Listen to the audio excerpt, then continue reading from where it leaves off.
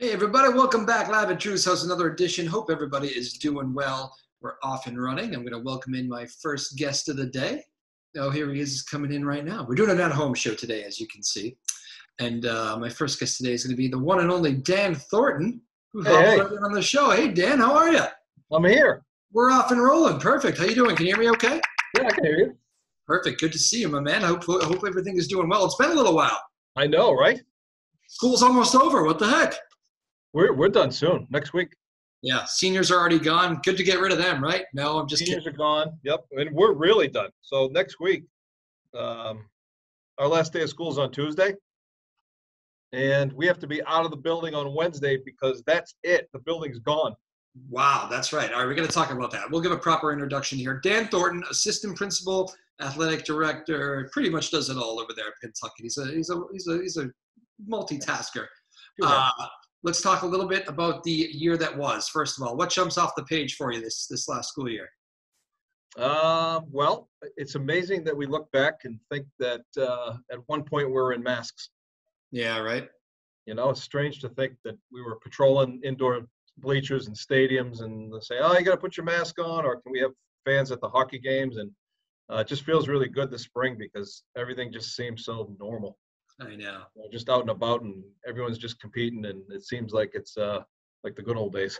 I remember I was talking to Kyle Hodson. I know a friend of yours over at Newburyport, the athletic director, and he was telling me it's almost like some of those kids he literally hadn't even seen their faces. Oh, absolutely. It's crazy. Yeah. No, it's totally crazy. Yeah, and you definitely get a feel for it with, you know, you had a good idea who most of the students were, but for me, it was a lot of the freshmen because they were new to the building, always in masks, and then you finally get to take them off, and you're like, oh, that's who that is. All right, now I get it. Yeah, they go to Pentucket. Too funny. And also the big news, you guys have officially, I mean, we've talked about this in the past, you got rid of the Sachem's name. We knew that was gone, but now you've had the renaming, correct? That's correct. Yeah, we are the Panthers. Wow. Do you have to say it that way with gusto? Yeah, I guess. I mean, we'll have to figure that all out, but it's all really new to us. Yeah, we are the Panthers. Yeah, I was down. We got. I was actually on the committee, and we had it down between the Riverhawks and the Panthers, and went out to a student vote throughout the entire district. They voted, I believe, from maybe 4th or 5th grade up through the high school. And the results came in, and they chose the Panthers. Yeah. The Pentucket Panthers. I don't know if you can Wow. see So that's the logo. that's the new logo. Very good. Yeah. Very exciting. What has that process been like? I know it's not the easiest thing to go through, but a lot of mixed feelings. I know it's always issues, both sides have a lot of feelings on these issues. Has the change been okay within the students, though? That's kind of who I wonder about. Yeah, and I think that's why we left it up to the students. It wasn't put out to the district in terms of the, you know, the entire district. It was more put like the students. It was going to be their mascot, and you know, we just kind of wanted to leave it in their hands. And there was a lot of talk about, you know, should it be something that's more indigenous to the area? Should it be, you know, like we threw out a lot of different things. One of the names that came up, which was pretty interesting, was the sturgeon, which is a fish that is, you know, known to the areas around the Rocks Village Bridge and the Merrimack River. But I guess Pentucket sturgeon didn't really flow off the the tongue as easily. So Panthers it is, and the students have spoken, and that's who we are. We're going to be the Panthers. Do this time of year, do you get excited as a teacher about summer, or do you? I don't know. What's your vibe? I mean, I remember as a kid, I used to love this time of year. Do teachers? Oh, I think yeah, I think everyone gets to the point, especially around this time of year, where you start to run out of gas a little bit. You know, and even for us, it's really it's breakneck speed, I think, going to the end, because you have, you know, especially with the seniors, you have awards nights, and you have your National Honor Society, you have banquets, you have the prom, you have graduation, you have playoff games. You know, as administrators, we're writing evaluations. We're trying to wrap up the school year with the teachers. And then you throw all that in with, oh, by the way, you have to get everything out of here by June 15th because we're moving into a new building. So it's been a little crazy, but It is crazy. it's all good. What's the when you look back on this kind of time period, are you going to kind of remember these COVID classes a little bit? Like, I bet you'll never forget them as teachers, just because you guys all kind of went through. We all went through as a society, but you guys all kind of went through something together, right? Oh, absolutely. And it's just been, I mean, who was prepared for it? Nobody. It was, what are we doing? What's it going to look like? Remote learning, and for us, it was hybrid every other day. So there was students coming in on Tuesdays and Thursdays, and the other crew was coming in on Wednesdays and Fridays. Just a whole, nothing that we're used to. Absolutely nothing. And even as an administrator, on the silly things, which you think about where, something would happen, there's a few shenanigans going on here at the school, and someone maybe makes a bad decision and they're going to get a 1-day suspension. But when you're in hybrid, if it's a Tuesday, Thursday student, and you say, I'm going to give you a 1-day suspension, it could turn into a week. Because if you suspend them on a Tuesday, then you say, well, now you're out on Thursday, so you won't be back till next Tuesday. Just crazy stuff like that, which you would never think about it, because, you want to be swift and get it over with, but it ends up turning into this long-term, out of school. That is something you probably don't prepare for as an administrator. Let's learn how to punish kids in a hybrid model. Yeah. Is there stuff, I think everybody at every level probably, I think you just used the word, some of the silly stuff, but there's politicians who say consistently, like, if we pitched a perfect game in the pandemic, that would be something extraordinary. Just nobody did it. There's probably stuff that you guys are looking back on like that, that was probably a little bit silly, but maybe you'll learn from it. Is there lessons that you're actually going to take out of it? Yeah, I think everyone can learn from it. Also, I think one of the biggest things we learned too is how much we really appreciate being in school. And that goes with students and staff, because when that was taken away, I think maybe for the first couple of weeks, people were like, oh, this is kind of nice. We're not in school, or it's a little bit more laid back, and we're going to do some of this remote learning, and what's this going to look like? And then once it got into weeks and months and months and months, I think everyone was just like, this is awful. Like, we got to get back in school. Yeah, I know. I've never seen kids so happy to be back at school. It really is true, isn't it? So true. Yeah, it really is. And just seeing, like, even trying to get out of it, some of the students who had just been locked up in their houses basically for, a year or two, to get back, it's a big thing, and it doesn't come back that quick, easy. There's some students and faculty really who struggle with it, just in the fact of, it did make it did leave a dent on us. Yeah. And it's still a thing. It is kind of weird to still be in a pandemic. While I know you guys have very much pulled out of it, it is still a thing around us, right? No, I know. It's just strange now when someone has COVID and they're like, oh, I have COVID. And you're like, oh, hope you're feeling better. You're right. Exactly. See you in a couple of days. Was that tough? Because obviously kids were so, kids weren't the ones by a large part getting really sick from this and dying. Right. Was that kind of hard to explain to kids, this thing that you can't really see within you and your peers? Was that a hard thing to kind of get? Absolutely. I think we all struggled wrapping our heads around it, because, there was even instances where, I think we had the year that we did the spring football, and we had, a student athlete who tested positive, and then we ended up shutting the entire football team down for 2 weeks. And you look back on it and think, like, did we really need to do that? Shut it down for 2 weeks, every single person on the team, or should we have just kept it as like a student athlete who had it at that point?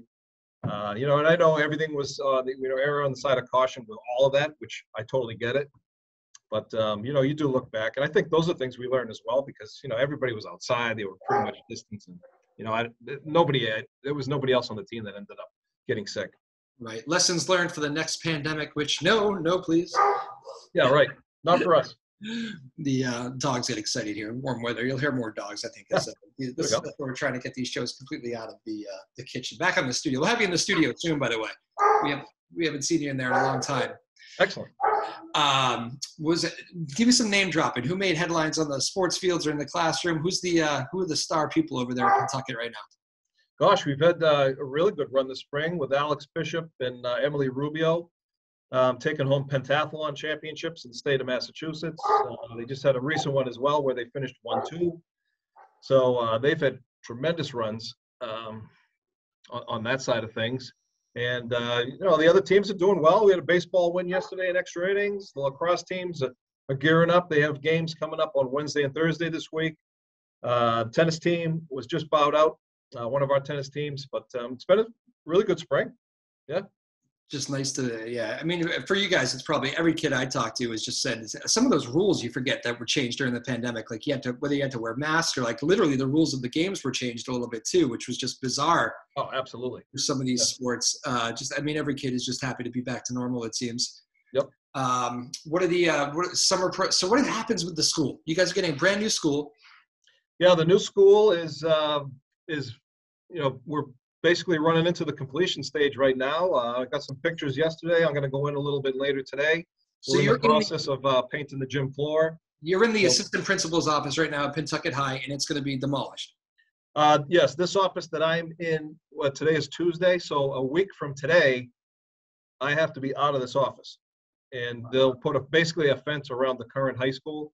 And for the rest of the year, they'll just start abating the building, and it'll be torn down along with the middle school throughout the entire summer. And then come late August, we'll be moving into the new building. Okay. And with that comes all the upgrades of a new school, correct? Yeah, everything is going to be, the brand new building will be in for the academic piece starting next fall. So everybody will be in there playing volleyball. We'll have, any of the activities that take place in the high school will be throughout that year. I don't know if you're familiar with the campus at all, but the middle school, which is on our campus next to the high school, that's also being torn down. And that will be the new stadium for us. Okay. So that'll all happen this summer. The existing high school and the middle school will both be torn down.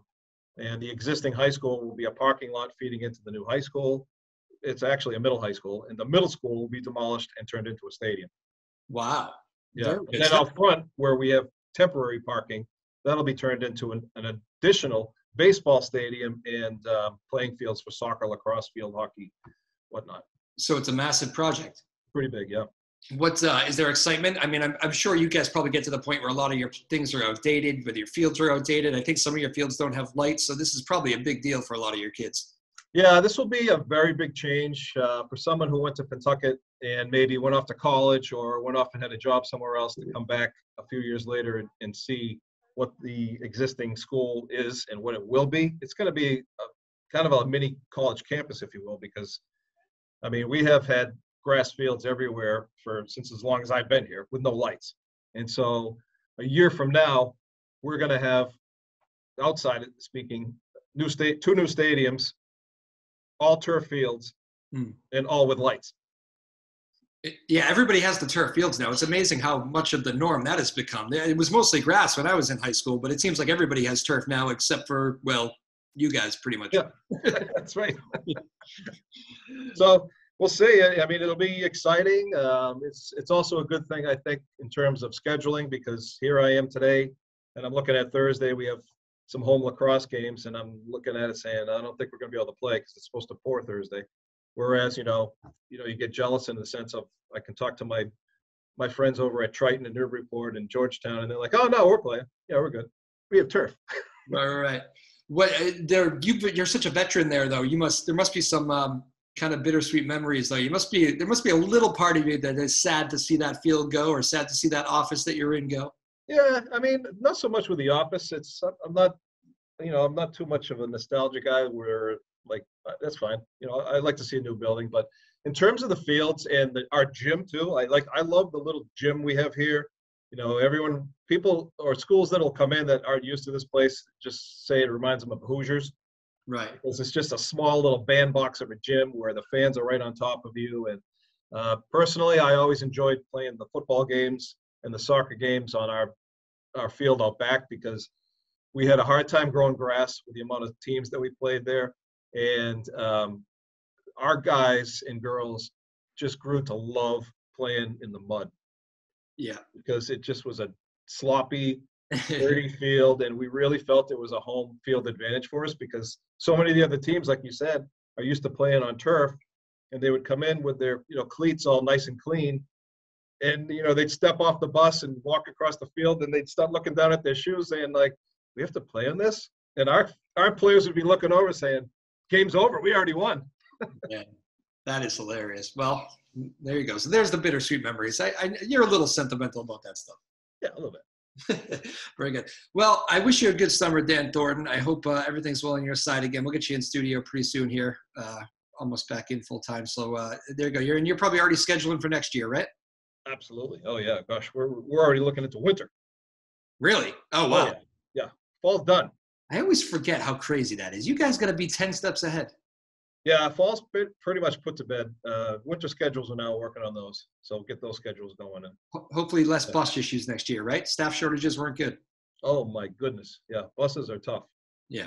Yep. Well, we'll get that all ironed out. Next year, completely back to normal. All right, I appreciate it. I see the ladder. That's kind of funny. That's the first time this has happened. So I have a piping issue in my ceiling. Oh. From the lovely, I've been doing the show here from this kitchen for much of the pandemic. And as many of you know, and if you're watching right now, you know, and yeah, we had a little water issue. So I see the ladder has come in. Looks like we're about to get some work done. Let's go. You want to come help? Yeah, I can, well, I mean, listen. Yeah.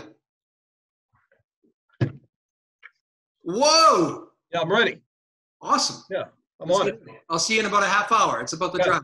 Got it. Cool. That's the first show I've ever ended with about to get to work on the house, but that's what we're gonna do. We're gonna get to it. Dan Thornton, always a pleasure to talk to you. Thanks for catching us up on the school year that was. Have a good summer. We'll get you in the studio this summer, and we'll do some in-person talking and all that stuff. Always a pleasure to see you, my man. Same here. My pleasure.